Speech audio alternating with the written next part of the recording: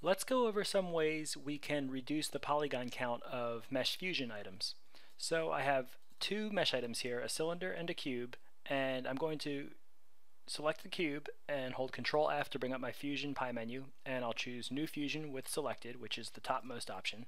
That makes this cube the primary in a new Fusion setup. I'll just move the Fusion item right beneath that cube, and then I'm going to select the cylinder and holding Control F, or actually I'll just drag the cylinder onto the cube and I'll choose Apply Subtraction, and then when I move the cylinder, which is now in a subtractive mode, onto the cube, we get this subtractive operation happening, and it's live, and that's how Fusion works.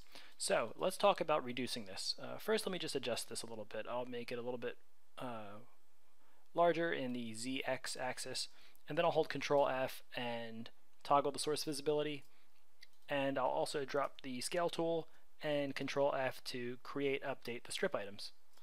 That will allow us to select the strip and change the width. So I'll just make that 35 millimeters. Oops, I accidentally set a material, so 35 millimeters for the strip width, and I'll just change the profile to about 10. I'll also select the Fusion item and set its mesh mode to be airtight final with parts. Okay, so that's looking pretty good. Now, if I come over to the two Fusion source items, the cylinder and the cube, in their properties at the very bottom they have the Fusion subdivs. So if we want to reduce the polygon count, we could technically change the subdivs down to 1, and you see it lower, or even 0, which will lower it more. Now it will affect the silhouette slightly because we're actually changing the source items, which impact the Fusion item surface. There's another way though. This is a little bit, in my opinion, a little bit clumsy, and I think it's a good idea to always keep that around level 2. I tend to increase it, not decrease the Fusion subdivs.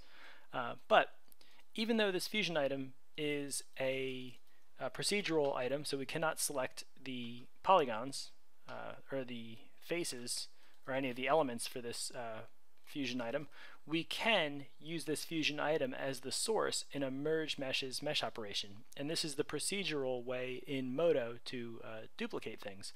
So I'm just going to make the Fusion item invisible, and then I'll come over to this empty mesh item, which I've named MM for merge meshes, and I'll come over to the MeshOps tab, which is right next to the items list, and then I'm going to add an operator, and I'll choose merge meshes. So I'll just type in merge meshes and then double click that.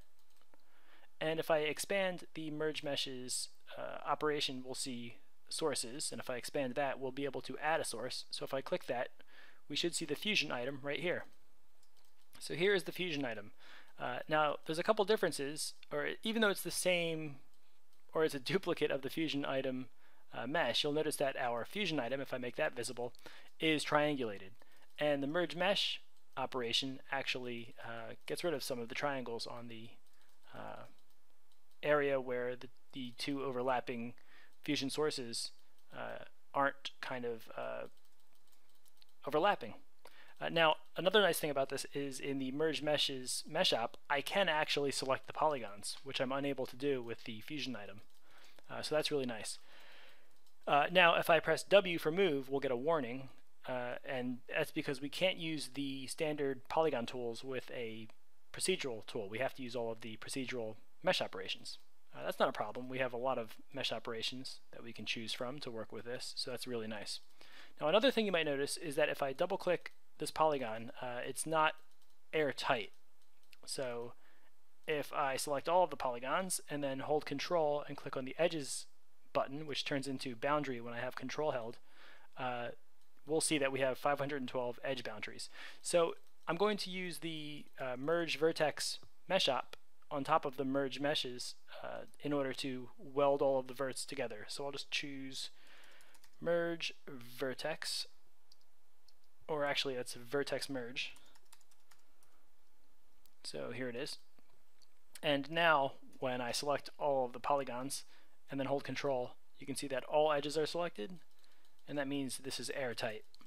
Now let's talk about reduction. There's a mesh operation for reducing the polygon count. So I'll just add an operator on top of the vertex merge, and this will be Polygon Reduce. And right now the number is set to 0, so there's no reduction happening. If I select all of these polygons, you can see in the bottom right hand corner we have 4,003 polygons. What's nice about this Polygon Reduce mesh operation is that I can change the number right here. So let's say we want a target of, let's do 450. So I'll press 450 and click enter, and you'll see that we're getting some bad results here, but what's nice is there's the legacy mode, and if I click that, we get some serious decimation, some serious polygon reduction. And if I actually select these polygons, you can see we have 449, so that's really close to the 450 target that we set. And I can of course bring this up to 1,000.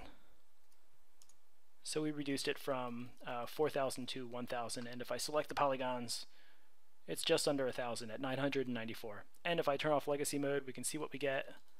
And sometimes legacy mode works better on, or sometimes the new mode works better on organic models. So I'll just keep legacy mode on for this particular case. Now I have some other fusion items in the scene that have been already converted to meshes, and let's just take a look at reducing the polygon count for those, because each of them will kind of present a different challenge. So I'll make this merge mesh MeshOp invisible, and then I'll make this folder visible, which has my MeshFusion output. And if I come over here, you can see we have this kind of abstract shape to the left, we have this hard surface shape here in the middle, and then we have this jack-o'-lantern to the right. And these were all made with MeshFusion. They're 100% MeshFusion, and they're all airtight at the moment. So for now, let's just take a look at the abstract shape, and if I select all the polygons, you can see we have 66,376. So I'm just going to add the Polygon Reduce MeshOp on top of this, and let's set it down. We'll do a number of, let's do 20,000. So that took about 20 seconds to calculate, and let me select the polygons, and now you can see we have less than 20,000. I can probably even get that down to 15,000.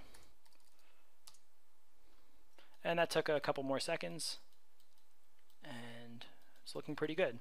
We now have 15,000, or under 15,000. So if we were to set this back in our scene, it would look pretty good. If it were close up, I would probably get rid of the Polygon Reduce. I can do that just by toggling the visibility of it. That disables the Polygon Reduce MeshOp, but I'll just leave that on. So next we'll look at the hardware piece, and this is a little bit more complex. And again, it's a hard surface piece. It's not very organic at all, so we'll probably wind up using the legacy mode. So on this Fusion output hardware piece, I'm just going to once again create the Polygon Reduce MeshOp. Okay, and here it is. And before I actually use the Polygon Reduce, let's see how many polygons we're working with. And we have 746,355 polygons, so that's quite a bit. So the Polygon Reduce is going to take a little while to calculate, but let's actually set that down to, let's do 200,000. Okay, so that took about a minute and a half. I sped that up. And we're getting these kind of spikes shooting off. So let's see what happens when we toggle the legacy mode. So that took about another minute, but as you can see, toggling the legacy mode on helped us tremendously. We no longer have those spikes. And this number can be adjusted, but let's see how close we got to our target of 200,000. So we're at 199,992 polygons, so that's great. Alright, so now let's have a look at our pumpkin. Now this is kind of halfway between organic and hard surface, so I'm kind of not sure how the Polygon Reduce MeshOp will work on this.